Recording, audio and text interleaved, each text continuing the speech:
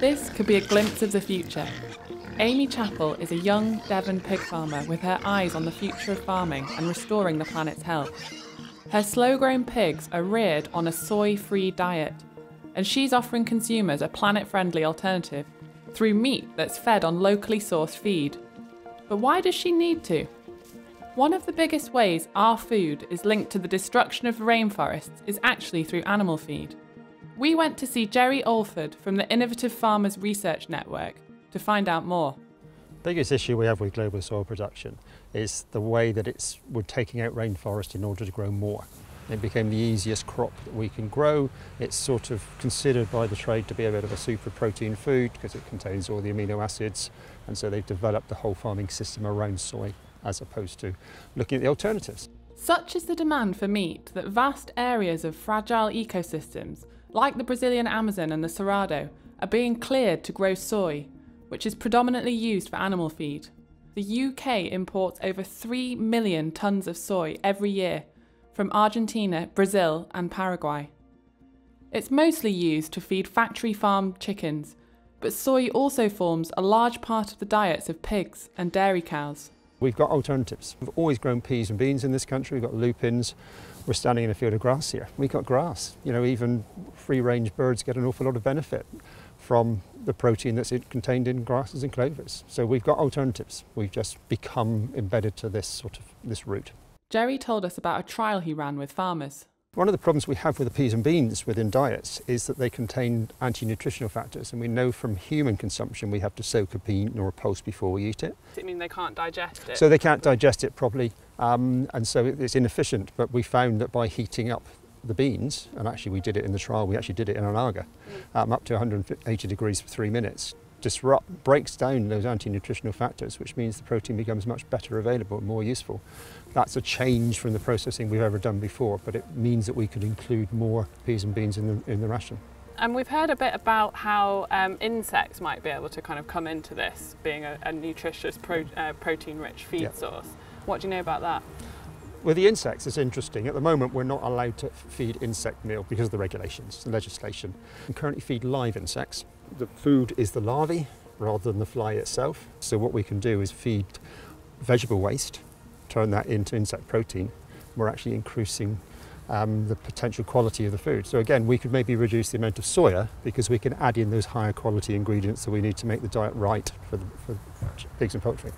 So we're not really looking for the next soy?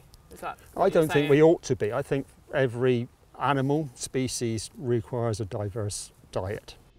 There is no one-size-fits-all alternative to soy. In fact, it's actually about a mix that works for the breed of animal and the farming system that it's reared on.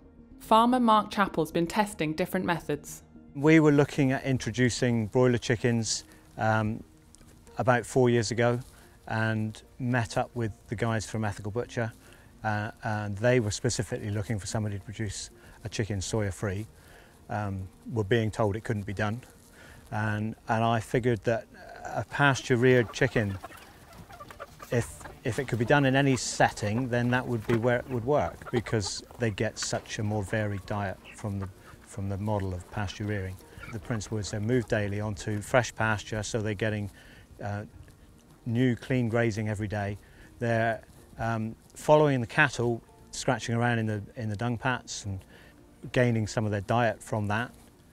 Because it's natural for a chicken to feed on that sort of thing. You know, they're omnivores. They eat insects and worms. And the main grower ration that we use, we've played around with it. We're using beans, peas, and rapeseed meal. They have it in front of them all the time, so it is a fairly major portion of their diet. But it is amazing how much they will actually graze and get from the pasture as well. Encouraged by the results, Mark's daughter Amy decided to test it out on her pigs. It's not an easy thing to switch a feed, but the Chappells are adamant they wanted a locally sourced feed that didn't require imports. Well, I sort of thought, well, if you're doing it with chickens, why can't I do it with pigs? But the main kind of reasoning was that I wanted to have a local, sustainably produced diet for them, rather than importing things. So I do a market and they're off, like people walk by and they say, oh, you've got soy-free meat, I didn't know that was a thing. And then so they're like, wow, I'm really impressed that you're doing that. The alternatives are often cheap and, with the exception of insects, readily available. Things like peas, beans, wheat, byproducts from brewing, they could all be used to replace soy in animal feed. So what's the hold-up? Why can't all farmers simply stop using soy? There's a little bit of a problem within the supply chain here because there is a massive supply chain working with soya. The local farmer is then being told, well, we don't want you to grow peas and beans because I can replace it with soya dead easy. I don't want to buy your product. And the farmer is saying, well, I want an alternative crop that isn't monoculture wheat. I want to grow peas or beans. And so we have a bit of a sort of a clash, if you like, between the farmer who wants to do the right thing. And we know that peas and beans in a farming rotation bring diversity. They bring massive soil health benefits. They provide pollinator and beneficial foods when they flower. They're a superb crop in a rotation, but there's just not a big enough demand out of the supply chain at the moment for the farmer to be paid enough for what he's producing.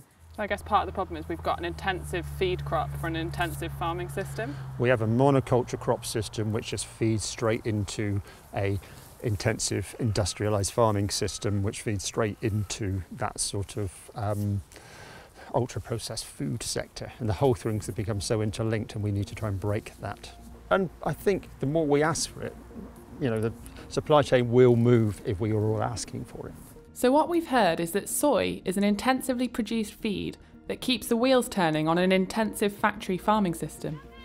These slow-grown breeds, reared by Amy and Mark, they live outside, and they're allowed to reach their weight naturally without the need for a protein-intense feed. But it wouldn't be possible to rear an indoor chicken on a soy-free diet. Cost is an issue, as is the scale of the farm, because not every chicken farmer can afford to install an insect-producing unit on their land. So what we need more than anything is to move away from intensive food systems. In the meantime, there is a groundswell of sustainable farmers trying to cut out soy from their animal feed. In doing so, there's a huge potential to increase the diversity of plants growing on farms, and it could also create a circular economy of waste and byproducts. More importantly, this could eventually break the link between deforestation in Brazil and the food on our plates.